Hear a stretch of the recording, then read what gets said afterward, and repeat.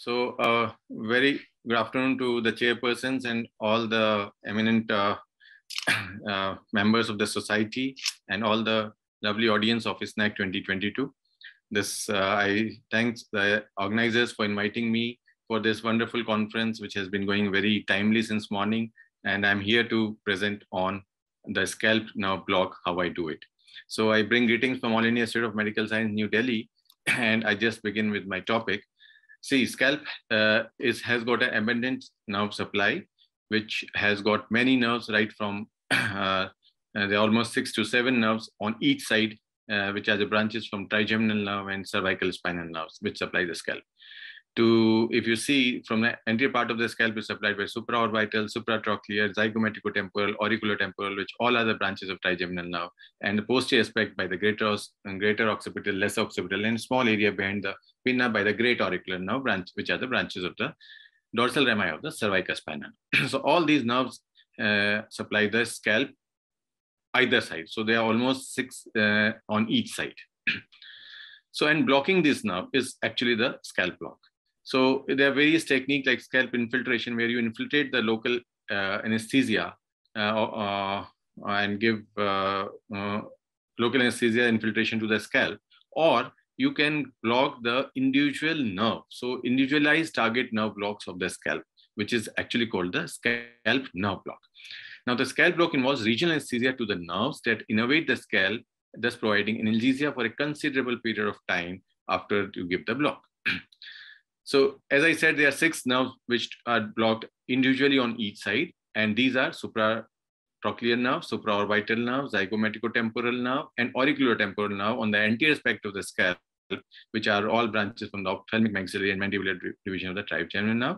On the posterior aspect, we will block lesser occipital nerve, greater occipital nerve, and also sometimes the great or posterior auricular nerve.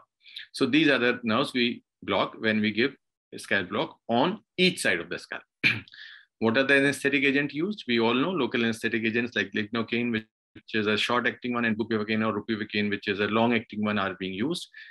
They can be used either without adrenaline or with adrenaline or a vasoconstrictor, which not only increase the duration of the block, but also you can give a higher dose, and the toxicity by reduce systemic absorption and thus local anesthesia toxicity. So most of the time, we all find this, what are the pharmacokinetics and pharmacodynamics of these drugs in any book. So just to say that lignocaine or mepivacaine are the have got fast onset and shorter duration, while other 3, that bupivacaine, bupivacaine, or ropivacaine, has got a longer duration. I usually mix short and long-acting drug to have achieved the benefit of both the types of local anesthetic drugs, like to achieve speed of onset as well as duration of block is prolonged. Moreover, you can have adjuncts like fentanyl, clonidine, dexamethasone, dexmedetomidine, magnesium sulfate, or NSAIDs like paracoxib, which can be added to these drugs so that you can increase the duration and performance of these blocks. Now, coming on to a technique per se, you have to prepare the site and properly for giving the block. So you should have all the like betadine, chlorhexidine, sterile gauze, and syringes and drugs ready. And you have to aspirate the drug with all aseptic precautions to avoid any kind of infection at the site. How to prepare? You have to clean the area with chlorhexidine or betadine on bilaterally on each side, anteriorly and posteriorly. Mind it, you should place a sterile sheet around all over. So sterile area around should be there. Then you should paint the area with the betadine. I completely on both sides, right up to the posterior aspect where we are going to give the block. It should be properly painted all the sides. And after adequate timing, when time to be given for the drug, betadine to act, and after that, for say 3 to 5 minutes, when it's drying, then you clean it with the spirit so that the area is now ready for giving the block. So what are the nerves we block? Supraorbital nerve and supratrochlear nerve. These are blocked on the anterior aspect, and these are the nerves. Let us see how we go.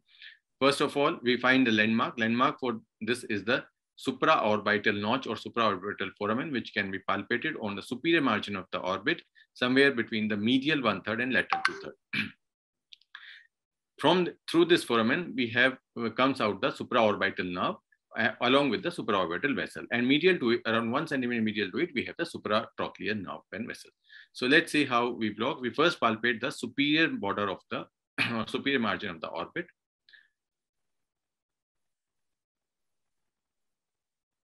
Then, after locating the supraorbital notch, we will infiltrate the area with the drug, 1 to 2 ml of the drug, right at the supraorbital notch or foramen.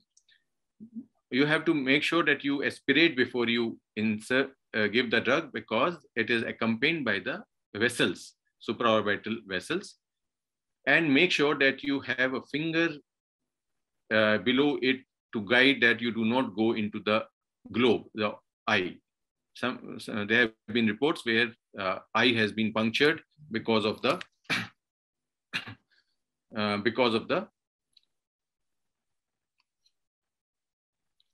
I'm sorry, there's some just a minute. Is there any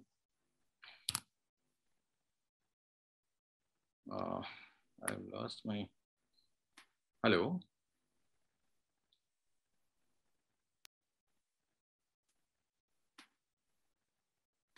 Hello. Hi, you're audible, Dr. Singh. Somehow my slides are... slide is not moving. Just a minute, ma'am. I'll just check it. Maybe I have to share it again. I'll share the slides again, ma'am.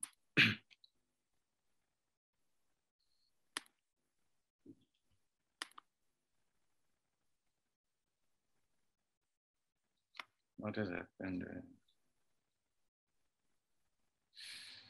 I'm so sorry for this glitch.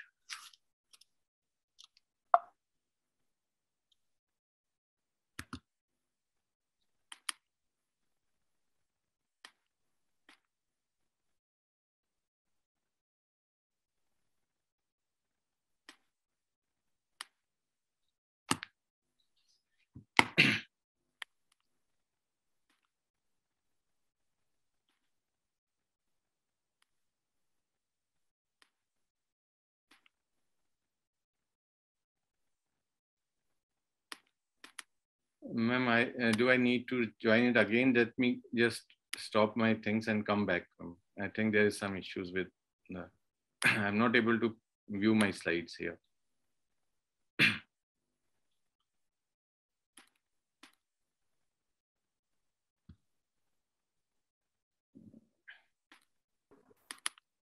Yeah. Is it visible, ma'am? I think you rejoin and share the slide. Yeah.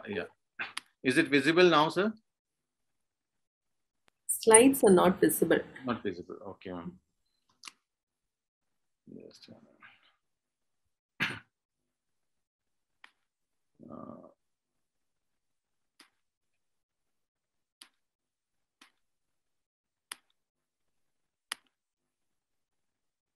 Has it now become visible now?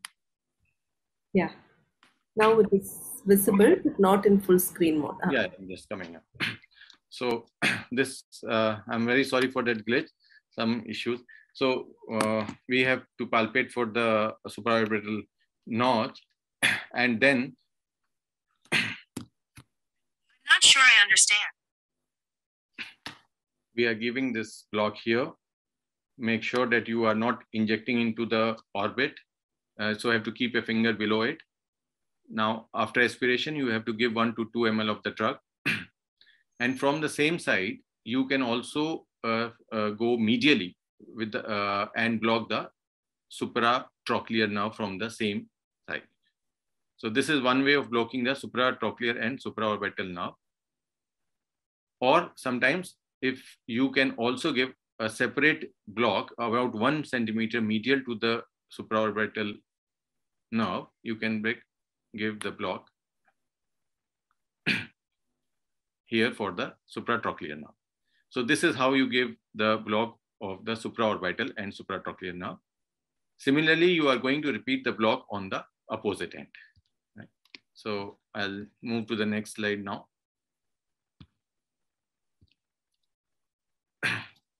The next nerve which we block is the zygomaticotemporal nerve. Zygomaticotemporal nerve is a branch from the maxillary division of the trigeminal nerve. This is the nerve which we are going to block. So we will first locate the zygomatic arch, and about 1 centimeter above the zygomatic arch, pointing towards the lateral border of the orbit, we are going to inject about 1 to 2 ml of the drug. Remember, we are going to inject in a fan-shaped manner, and also we are going to go deep and inject 1 cc of drug below a deeper aspect, because this has got a superficial and deep branch, and if we do not block both the branch, there can be some amount of pain to the patient. Next, the nerve which we block is the auriculotemporal nerve. Auriculotemporal nerve is a nerve which is a branch of the mandibular nerve, and which can be located in front of the tragus of the ear. So if you see, this is the area where you can see that nerve along with the superficial temporal artery. So you palpate for the superficial temporal artery in front of the tragus of the ear. And after the palpation, you have to make sure that you can palpate the artery very well, and you have to keep that artery below your finger so that you do not inject into the vessel. If you happen to inject into the vessel, what will happen is that you can have a toxicity of the local anesthetic. So after you have located the vessel very well under your finger, then you will inject around 1 to 2 cc of the drug right by the side of the vessel after aspiration. Yes, after negative aspiration. And while you inject also, you should keep on aspirating so that there is no chance of injecting into the vessel. So similarly, you are going to repeat on the upper side. Next nerve which we block is the great or posterior auricular nerve, which is a small nerve supplying the area behind the pinna of the ear. So now this nerve can be blocked by palpating the mastoid process. So if we palpate the mastoid process, and just about 1 centimeter above the tip of the mastoid process, we will inject around 1 to 2 cc of the drug and block the nerve. So here we will inject around 1 to 2 cc of the drug, and you can see the wheel being raised because of the infiltration, and this can be done in a fan-shaped manner to avoid any twig which can remain unblocked. So this is how we block the nerve. Similarly, we are going to repeat the block on the other side, on one side and then to the other side. Okay. So anyway, you can see we are palpating for the tip of the mastoid process. Then above it, around 1 centimeter above it, we will infiltrate with around 1 to 2 centimeter of the drug here. Next nerve which we block is the lesser occipital nerve and the greater occipital nerve. Both are the branches of the spinal, cervical spinal nerve. So these lesser and greater occipital nerve can be palpated or can be blocked by, the landmarks are, you have to file for the external occipital protuberance and the mastoid process. Line joining these 2 points, if you divide it into 3, the lateral 1/3 and middle 1/3, the junction of lateral and middle 1/3, medial 2/3, you can say, the junction of the lateral 1/3 and medial 2/3, that at this point, this is the site where you block the lesser occipital nerve. And the greater occipital nerve can be blocked at the junction at the point which is the junction of the medial and middle 1/3. So if you divide into 3 areas, so lateral 1/3 and middle 1/3 junction is the lesser occipital nerve, and middle 1/3 and medial 1/3, the junction of that is the greater occipital nerve. Remember, the greater occipital artery nerve is accompanied by greater occipital artery, and you can give the drug inadvertently into it, and that can cause toxicity. So always feel for the vessel with your finger before injecting, and make sure you aspirate before you inject. And you can give in a fan-shaped manner so that you can block the. Okay, so this is we are giving on the opposite end. Let's similarly we are going for the greater occipital now. Now, what to be careful about? See, inadvertent intravascular injection or systemic absorption. This is a common complication which can happen because of adrenaline. They can, if you are using a local anesthesia with adrenaline, you can have hypertension, tachycardia, and other hemodynamic changes. Or if if it goes into the vessel, there can be local anesthesia toxicity. So you have to be very careful about that. Overdose of the drug should be avoided at any cost. And you know, there are some newer drugs which are more safer. So if they are available, like ropivacaine or levobupropion, they can be used, which are less cardiac neurotoxic. Infection can be a concern, and so strict sterility should be maintained. In hematoma can be another concern, especially in patients who have bleeding disorders. So you should be careful about it, especially when injecting into the, and should not inject into the vessels. And other complications can be swelling of the upper eyelid, ecchymosis. Globe injury has been reported. Allergic reaction can occur, and inadequate anesthesia where you do not have the adequate effect. So next is where do we need a scalp block? Yes, for any awake craniotomy, this is the cornerstone. Scalp block is a cornerstone, and you have to have a very good scalp block to do this procedure. Another area where it can be used is chronic pain syndromes of head and neck, like cluster headaches, occipital neuralgia, migraines, etc., etc. There can be scalp procedures which can be done, like wound laceration repair, upper end of shunt repair, Omaya placement, IC placement, etc. Then you can use it in patients who have undergone craniotomy under general anesthesia, because for an analgesic effect. It will blunt the hemodynamic response, reduce the intraoperative and analgesic and anesthetic requirement, thereby facilitate early post-operative awakening and neurological assessment. Moreover, it will reduce the post-operative pain, both acute and persistent, and will decrease the post-operative requirement of analgesia. So take-home messages: classic scalp infiltration technique has now been replaced, and the newer technique have been involved, which are called scalp nerve block, where you target the individual nerve blocks.